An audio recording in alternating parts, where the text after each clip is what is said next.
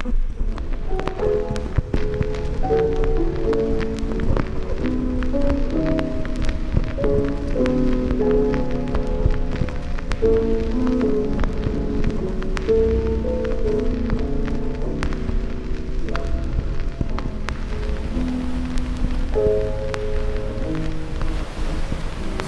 as the day progresses, you'll notice that there's a change in the sky's hue.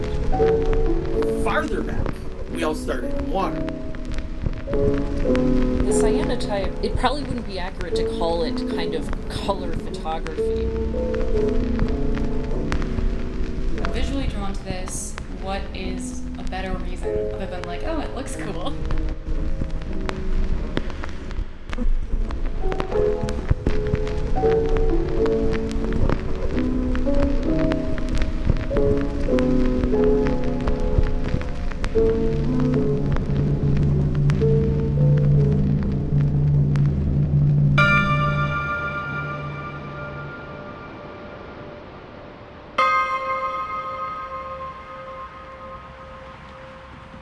In the dim dusk, just on the precipice of night, tolls a bell, a tocsin that marked the death of an hour and the birth of a new one that's blue.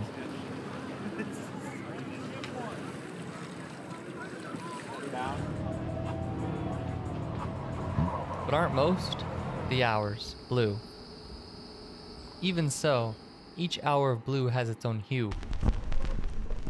Sometimes, though, the hour is golden.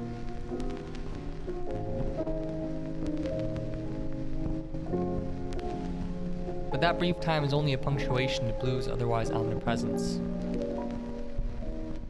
I've got my moon. Again, we're gonna see how that one turns out. Yeah, always loved the moon. Universally loved the moon. Exactly. Because after, it's there again. A blue trail that beckons after the day is done, but before the night has begun. Yeah, it's pretty much up to you.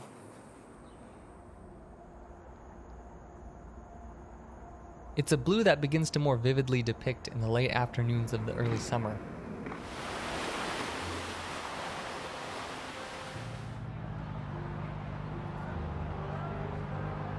During that time, twilight is a long, languid thing to luxuriate in.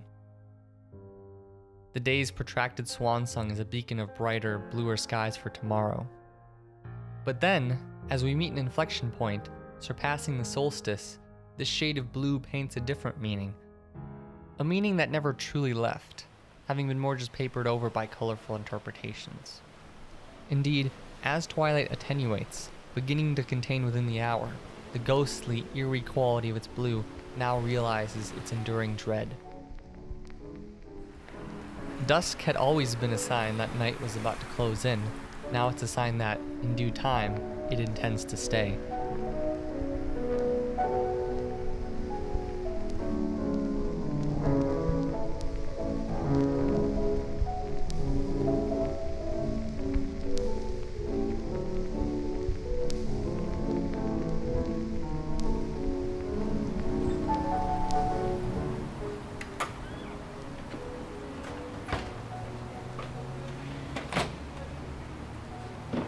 Filmmaking is like a pretty like social Oh yeah. thing. Yeah, unless you're just out there filming nature or something. So it's like, I guess this is kind of stuff like this, like interviewing people is kind of like a form of exposure therapy a little bit. Yeah, there you go. I mean, if that's one way of putting it. My name is Sarah Schaefer. I'm Dr. Lenz. My name is Herbert DeLeo. I am Allison Kelto. I specialize in photography and then more specifically with historical photographic processes, namely the cyanotype. If you have like a glass of water, it is clear.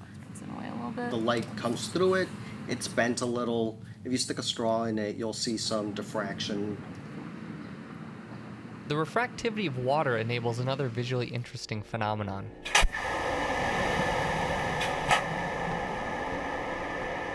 You're looking at Cherenkov radiation, which is emitted from nuclear reactors submerged in water. And since light reaches us 25% slower when it travels through water, some matter, when accelerated by a nuclear reactor, can outpace light in this context. When this happens, what we witness is a photonic boom. Oh my god! 7 G's they pull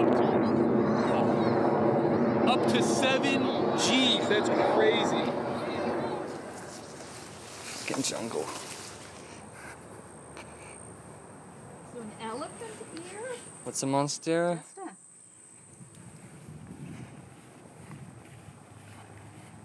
There is what we might dub kind of tentatively color photography from the beginning of photography's existence, but in those cases it's usually hand-colored.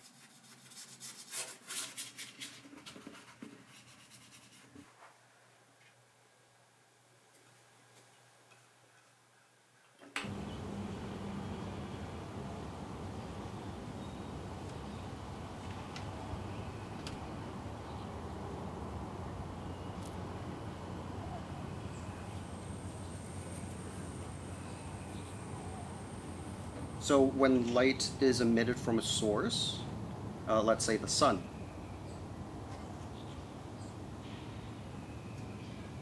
it's emitting everything from UV rays to infrared waves. You detect that as heat on your skin. What we call visible light is a very narrow part of the electromagnetic spectrum. We can't see them, but we can set up photographic materials that allow us to image them and make them visible to us. I've seen these things called like anthotypes online. Those, they're like red, right? Sometimes if a spice is kind of heavily pigmented or dye-based, like turmeric, it essentially like stains the paper. I think probably the one in the middle, that red, that one looks probably the best, but... Das ist auch nicht schlecht hier. You think? Finde ich. Oder hier, da hast du doch auch viel Detail. Guck mal da in der Mitte. Which one? Das. Yeah, but it doesn't look... Well, we tried. But it's whatever. Things rarely go as you expect them to. Am I ever gonna get this to fucking work? The possibility of disappointment exists behind every decision. Oh, I guess that's done. If you were to look through my eyes and see what I see, it would not be what you would expect. Your impossible expectations begin to reduce everything to a single shade.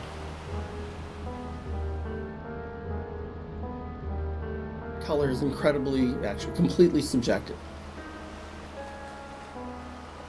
Blue was historically, it was a kind of thing that you would reserve for the things that were most important. As the blue nights draw to a close, and they will, and they do, you experience an actual chill, an apprehension of illness, at the moment you first notice. The blue light is going. The days are already shortening. The summer is gone.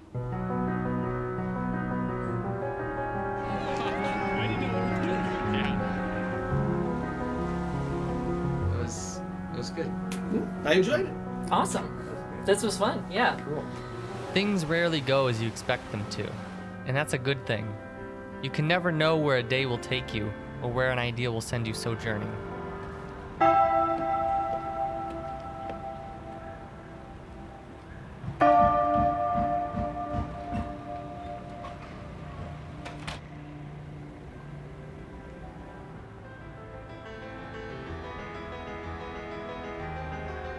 All you can do is try to make peace with what you eventually decided to do. Find an interesting pattern in the noise, then follow that thread until the end.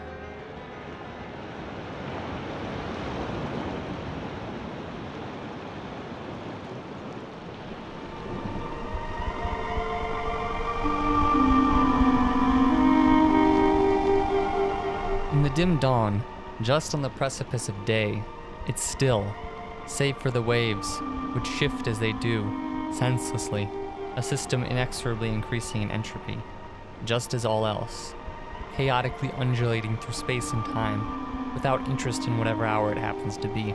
Occasionally, an insight or two will chart its way through the waters. Like the technical limitations kind of define like the art. Varying through the foamy chatter. When you say it's a particle that has a frequency, what does that sort of mean? Does that mean that the particle...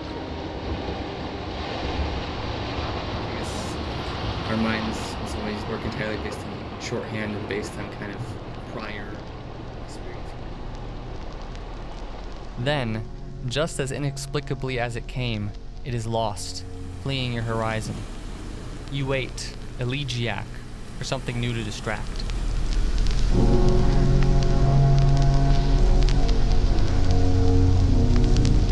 Slowly and somnolently, the sun wakens the horizon.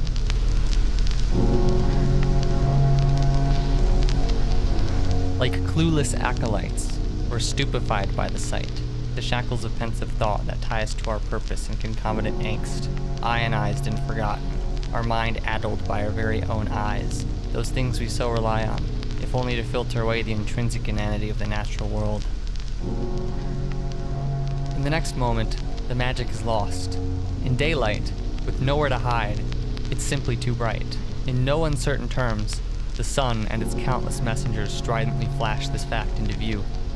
You have stuff to do.